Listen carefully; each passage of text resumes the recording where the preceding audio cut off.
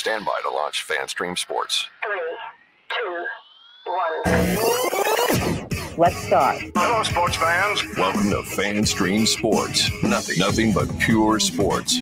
What's up, Dallas Cowboys fans? IndyCar Tim here for the Dallas Cowboys Daily Blitz on FanStream Sports and the Fish Report YouTube channel. Just wanted to touch base with you guys a little bit, talk to you briefly this morning about the current state of the Dallas Cowboys roster after some of the free agent signings, where it stands now maybe with relation to some of the other so-called contenders in the NFC. We know the Cowboys historically, at least recently historically, haven't made the biggest splashes in free agency. They've been relatively quiet.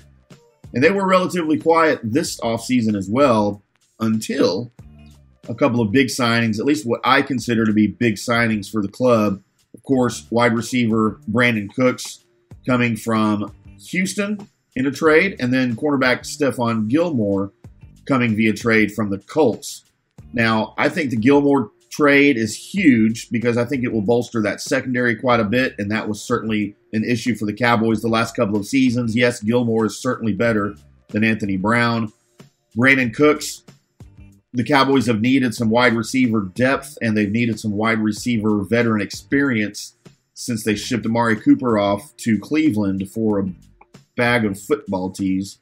But I think both of these moves are significant because they add experienced veteran players to a couple of positions where you really needed it on the team. And it feels like for the first time in a long time, Jerry Jones, Stephen Jones, the Cowboys front office are making moves to significantly, it's easier for me to say, to significantly improve the roster rather than just for the sake of making moves, if you follow me there. I kind of feel like sometimes the Cowboys in the past have just made moves because they were expected to get their name in the news, and they weren't really helping the club significantly. I think these two additions, as well as some of the other additions of them bringing back some of their own, are huge. Of course, the re-signings of Pollard, well, the franchise tag of Pollard, maybe they still have a chance to re-sign him before the June 17th deadline. If not, he's here for another season anyway for $10 million. Leighton Vander Esch is huge. Donovan Wilson is huge. I just feel like some of these roster moves that they've made, whether bringing players in from the outside or re-signing their own, are important moves for the club. Leighton Vander Esch, the last 2 seasons, has proven that he's a valuable piece of this defense. He stayed relatively healthy. I know he missed a few games at the end of last season, but for the last 2 years, he's been relatively healthy, and he's been an important part of this defense, especially at linebacker, while Micah Parsons has been playing around over there at defensive end. We know the importance of Tony Pollard, especially now with Zeke gone. And, you know, Rico Dowdle, don't sleep on that. I know he's been injured the entire time he's been here. But the Cowboys clearly see something in him to bring him back. Less than $1 million. It's a very low risk, maybe medium reward. I don't see a huge upside for him, but I think he's important to the roster, at least for some of these guys. So you have some depth at running back. And when you compare the roster moves to some of the other teams, of course, we're going to compare the Cowboys to Philadelphia. We're going to compare the Cowboys to the 49ers, the team that has ousted them out of the playoffs the last 2 seasons. You know, the Eagles have lost multiple key defensive starters, but they've retained some other key pieces. Of course, the most important probably being that cornerback duo of Darius Slay and James Bradbury. I really thought Darius Slay was going to go elsewhere when they initially released him, but not to be so as he's back in Philadelphia. And, of course, adding them to the offensive prowess of who a lot of people call Jalen Hurts the best quarterback in the NFC, if not, then the NFC East. Right now, he's probably the best quarterback in the NFC East. I would not put him the best quarterback in the NFC. But then you look at the 49ers, the roster is loaded at every position except quarterback, maybe the most important position. And, you know, Jimmy Garoppolo's gone. Brock Purdy's going to be hurt. There's rumors of Trey Lance on the trading block, but who's going to play quarterback until Brock Purdy can be healthy again?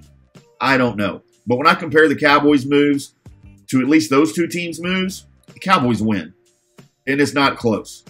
And when you're looking at this so-called Super Bowl window for the Cowboys, for Jerry, everything they've done indicates that they realize that this is a closing window, especially with Dak Prescott at the helm. He's entering his 8th season in the league. The last 2-3 years, he's sort of gotten the reputation as being sort of an injury-prone player with little nagging things. I don't know that I believe in anything like that, but you can't argue that he's gotten hurt in the last few years. And those little injuries aren't going to go away the younger or the older he gets. Clearly, there's going to be more of those, right? So the window for Dak Prescott is closing. And it looks like the Cowboys recognize that by some of the moves they've made. And I applaud Jerry Jones, Stephen Jones, Will McClay, all these guys on the personnel side of it for finding these guys, for working out these trades literally for next to nothing. You got both Cooks and Gilmore for nothing, really. And I just think these are big moves for the Cowboys, big moves for the organization going forward. And it does tell us that they're ready to win now. I want to hear what you guys think about these offseason signings, whether it was the most important one was one of these guys they brought in from the outside, if it was re-signing one of their own. Who was the biggest offseason move so far? And they may not be done. We still have time in free agency. Of course, we have the draft coming up April 27th through 29th in Kansas City. We'll be all over that here at CowboysSI.com and on FanStream Sports. So make sure you stay with us, but let me know here in the comments section what you think the best move was for the Cowboys, maybe what the worst move was for the Cowboys. Maybe you didn't like them letting Zeke go. But let me know. I'd love to hear from you. We'll do it all again here shortly. Until then, boys and girls, we'll see you.